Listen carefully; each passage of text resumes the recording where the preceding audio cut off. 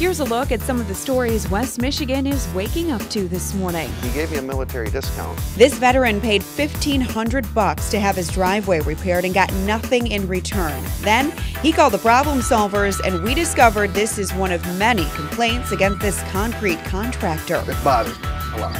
Anybody who scams people out of their money, whether they can afford it or not. He was having trouble with bees in his garage. How his solution left him with an even bigger headache. The 4th of July may be over, but it isn't stopping this guy from celebrating the red, white, and blue. You don't exactly expect to see sharks on land. One family finds an unwelcome surprise in their front yard. Why this isn't the first time a shark has made a house call. What are the chances of the same family finding two sharks? This is Fox 17 Morning News.